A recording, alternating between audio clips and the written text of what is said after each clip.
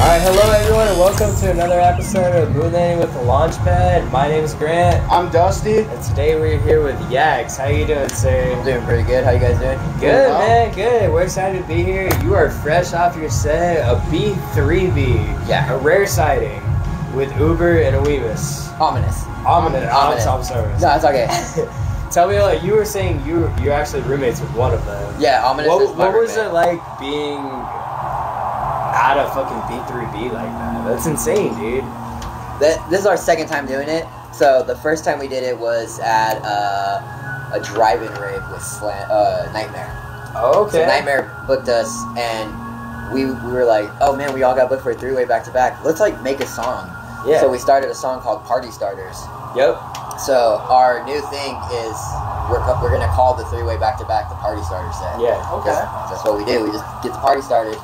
Yeah. That's a good vibe, man. Yeah, we're just like. Well, would you ever consider like going in as like a three duo or like a 3-part artist kind of thing? That's what the Party Starters is going to be. You're trying to like kind of one of those things like like BTSM does like it's 3 people for that. Like you guys would want to be like kind of like that kind of thing. In a way, but I want to keep our artist names still Yakz, Ominous, and Uber. But we're gonna when we come together for major shows, we're gonna be called the Party Starters. Yeah, I like that. That'd be safe, man. Yeah, that's really cool. Hopefully that we get that rolling soon. That'd be safe, dude. What are some like big artists that you draw inspiration from like nowadays right now? Like obviously, I'm sorry, I don't mean to cut you out, but like I know you've grown a ton in the last couple of years. Like, yeah. You really popped off. You come out with a lot of your own like hit singles. Like you have really like risen up the ranks in terms of dubstep in the last couple of years. Like you played a 5 p.m. set at North Coast this year. Like that's kind of crazy. Like considering where you were a couple of years ago, like you've grown a ton since then. So like, where do you see your brand and your vision going from here? My brand and my vision is just. We're slowly working on what we're trying to do with my brand and my vision. Mm-hmm. So 2023, I have an upcoming tour that we're going to announce like later on in the year that is going to be solely based around like a new brand and vision that I have coming.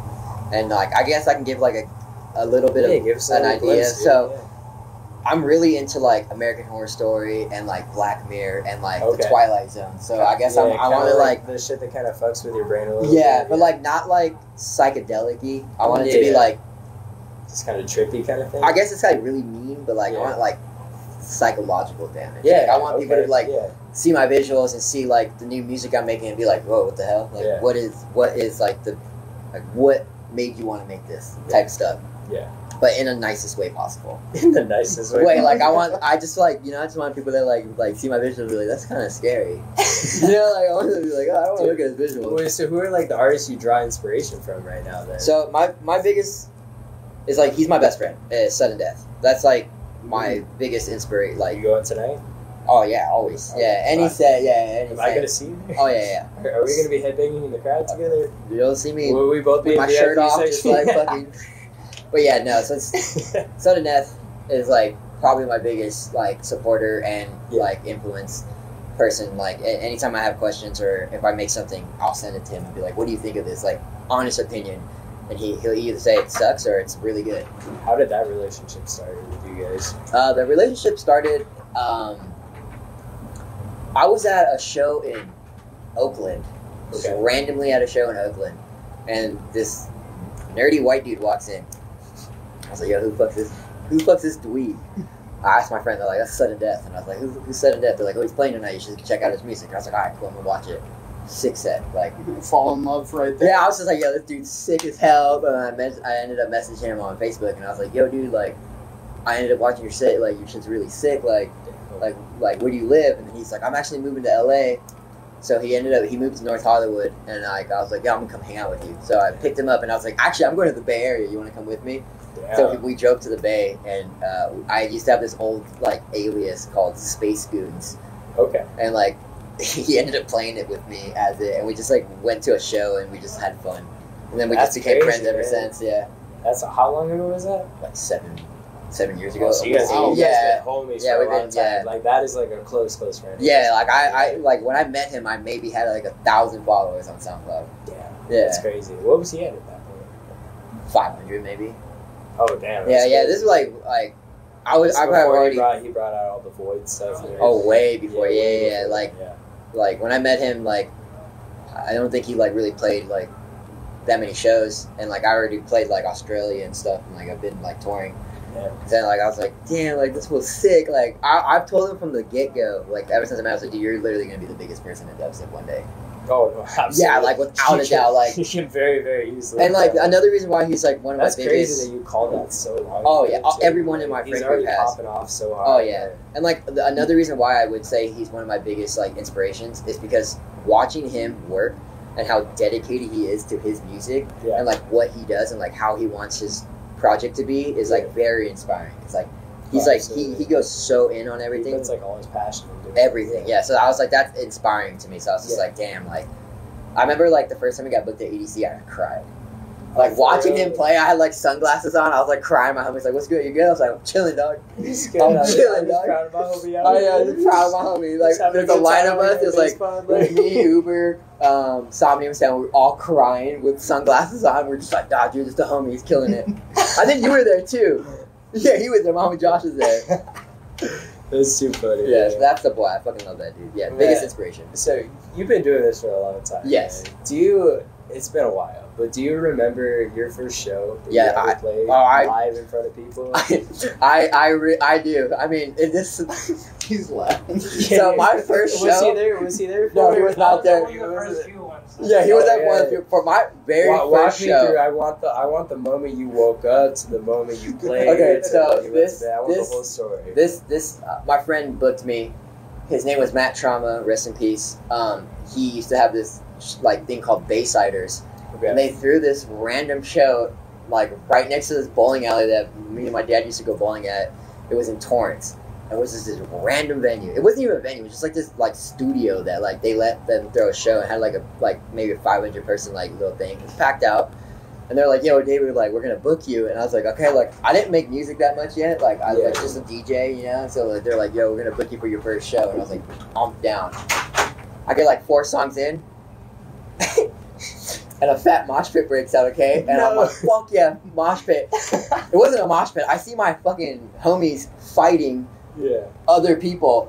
So I stop DJing and I jump in there and I just start fighting everybody. That my first show ended it got shut down.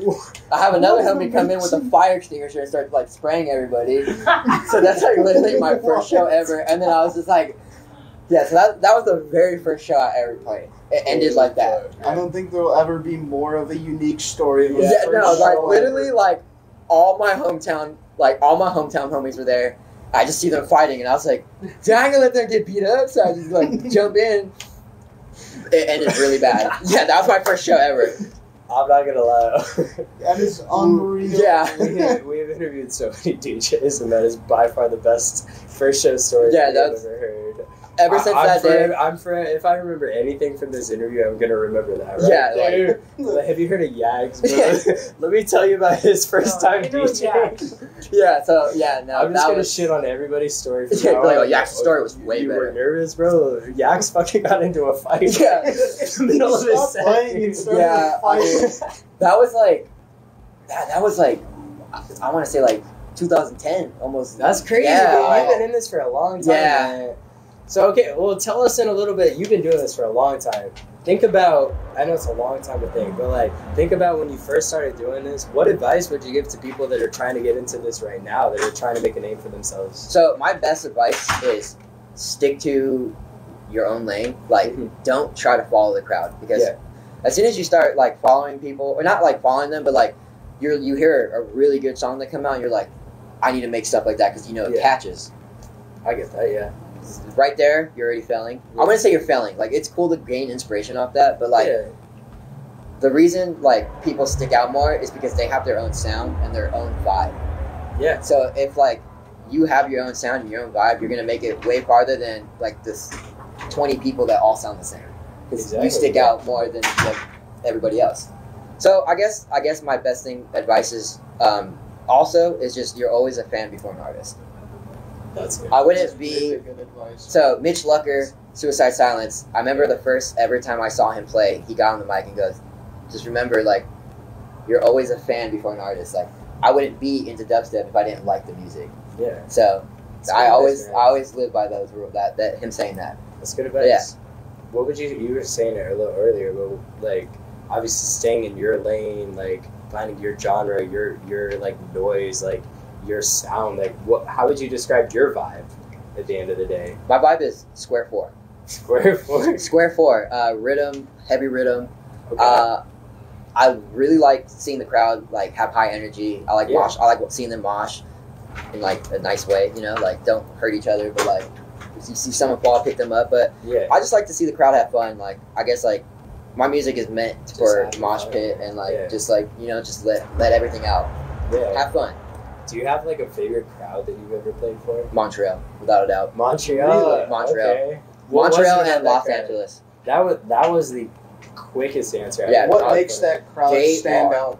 The loudest crowd I've ever played for. They Really? sing Okay. every song.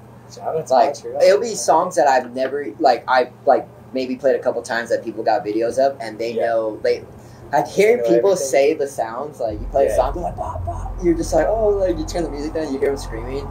Montreal's really loud. They're like a really good crowd and LA, Los Angeles, my hometown will never like not show out for any Yeah. artist. They go the hardest. LA goes the hardest. Montreal is the loudest.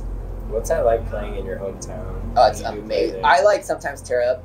I remember my very first ever dubstep show I went to was at this venue called the Music Box, which is now called the Fonda Theater. Okay. It's in Los Angeles. My very first show ever was Excision, Downlink, Anti-Serum. Ooh, Ever, like, okay. 2009, you know? Like That's super long time ago. I remember going there and I remember Excision played a Raining Blood edit. So I love like metal and like all that. So I just hear dun, dun, dun, dun, dun, dun, dun, and I was like, yeah, this is my shit right here. Flash forward like maybe like almost like 5-6 years later, like me and Sudden Death are like on our Shut 'Em Down tour, and Okay. we got added to the 12th Planet tour, Okay. and 12th Planet booked us to play at that same venue, at the Fonda Theater. Wow. I remember like Brent Ominous's girlfriend Janess. Yeah. Like she's my first friend in dubstep ever. It's the first person Okay. I've ever met in dubstep was her. Long-time homie So right she there. knows. So when she saw that we were playing, they drove down from Vegas, Mhm. and like she was like, "Dude, I'm gonna cry for you." I was like, "I'm already tearing up." Like it was like cool to see like the full circle, my very first venue, and like Yeah. I've ever been to, and like playing on this like huge tour for 12th Planet was playing at that venue and in LA. So I was like, dude, this is like all my friends came, and I was like, this is sick. Like even the people that I went to that show with were all there. That's Like they were in the amazing. crowd. Like they're like, dude, I remember when we went for Excision. Yeah, That's awesome, dude. that was really sick. Oh, that's a really. Yeah, I was so hyped. I was so hyped. Now, I would be too. I can't imagine who wouldn't be. In that oh yeah, I video. was like, good, like literally tearing up, like and stuff like that. Gosh, dude. So one thing that we like to practice with Moon Landing here is we love preaching gratitude and just thankfulness for everything. Oh, So like always. with that, like we always love to ask everybody that we interview, what are some things that you're grateful for? What are some things you're thankful for? And we like to split it up. What's one thing you're thankful for inside of music, and then what's one thing you're grateful for outside of music as well? So I guess the inside and outside are basically almost similar. Okay. Because I'm grateful for the friends that I have inside the music scene who Yeah. are not just my friends because of music. Okay. Like we ended up becoming such good friends that outside of music, like we don't like I can go like 2 months without talking to Danny Yeah. or Sudden Death, and then like it's like nothing ever happened. Like, it's Yeah. like that 2 months was just like You just pick up right back where pick you up right back. So yeah. like I guess I'm grateful for the friends that I've made in this music scene because I've made some of the best friends, the coolest people, and Yeah. who are like my biggest inspirations. Right, Yeah. absolutely. And like everybody that I know and have talked to are probably the coolest people I've ever met. I love that. Yeah, so I'm very thankful for the people and the friends that I've That's made. dope. That definitely fits the inside and outside. Yeah, exactly, 'cause, like- perfectly. Yeah. Like there are friends there are people that I know that are in music that like I don't really talk to outside of dubstep. yeah. Like like we come to shows, I say what's up to them, that's Yeah. it. But like the friends that I know that are like truly my friends are Yeah. outside of dubstep. Like I met them in the music scene, but we ended up making friendships outside. I love that. Yeah, it's super fun. All right, man, well, I don't want to take up too much of your time, but like I want to also give you the chance to like shout out or promote anything that you want to like promote or shout out right now. Are there any people that have inspired you that you want to give a quick shout out to, or is there anything like upcoming releases or festivals or anything that you have that you want to promote as well? So I want to give a super thankful shout out to Sudden Death for booking us for this festival because this is his stage. Absolutely. So like my best friend, I fucking love that dude. I also have the Caverns coming up, which is another one of his festivals. Yep. And I'm going back to back with Somnium Sound, Cool. who is another person I want to give a huge shout out to. Big That right is there. Yep. him and Sudden Death are two of my best fucking friends. Where are you guys playing at? Me and Somnium Sound are playing at Caverns back to back together. Okay. So, Nice. and as a music, I have a EP coming out in October with Disciple Roundtable. Okay. And then Do I you have a have, specific date that you have set for it, or is it just kind of sometime? I just know it's sometime in October. Sometime in October. Sometime in October. And then When you figure it out, let us know. We'll promote you. I will. And then I have, I'm working on something for next year's tour with Space Shot. Okay. Oh, that's gonna be fun. With Ooh, that's, yeah. Definitely. I got some homies that haven't been in dubstep in a really long time coming back for the tour. Ooh. Yeah. Man, you got a lot of exciting stuff coming up. I'm excited that we got the chance to connect with you and talk with you and have this space to just kind of hear more of your story and I learn appreciate a little bit more about you. Like we said, we're based in Arizona, so we're going to promote you artists in the Arizona area. I fucking love Arizona. Yeah. Hell yeah. What's the next time you're coming out to Arizona so we can promote to our viewers here? Hopefully soon. Hopefully soon. Hopefully soon. I haven't played Arizona. The last time I did play Arizona, it was me and Blinkface, and I brought Ominous out as a special guest. Oh, yeah? Yeah. That's sweet. Sounds Yeah. like we need to get you out. It was actually the same place that Lil Peep that had his incident happen at. Oh, what? Yeah. That's crazy. It was at that venue. Oh. Oh, man. Yeah, that was the venue, and I was like, this venue, damn. We're gonna get you out to a better venue. Our Yeah. venues have improved since then. Yeah, I forgot what venue I played, because me and Somnium Sound did a tour there, the Watch and Learn tour. I forgot what venue it was. It's like in... Was it Mesa? Yeah. It was in Mesa. Was it I think Endgame? it was in Mesa. Endgame? It No. might have been the Mesa Amphitheater. No, it was like a small venue. But all I know is that the AC broke like an hour before we went. like It was like 100 and like something degrees inside. I remember DJing, jumping around. I was like, I'm gonna die. Oh man. Yeah. I would have cried and walked out at that point. I wanted AC to. gives out. I'm not Yeah, it doing was very very. I would brutal. have. Man, I saw a DJ one time and he put on a set and let it play the last 20 minutes. I would have He walked away. He's and just like, walked I'm dying. forward. Yeah. I could tell it was hot as hell in there. I'm like, he gave up, dude. It He happens. got too Yeah, it hot in here. happens. I don't even blame him. Yeah. Is what it is, man. At that point. Anything else you want to ask our guy here? I think we've asked everything we need to. All right, man. Any other shout outs you want to give right now, or you feel like we're good? We got that? Shout out to everyone that works at North Coast Fest. Thank you for the awesome hospitality.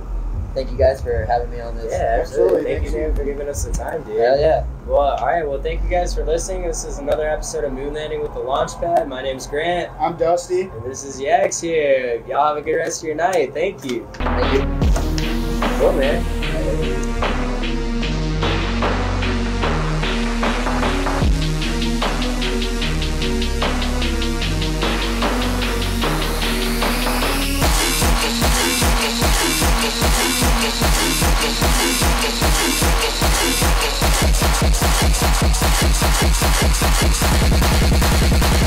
From the underground. Underground.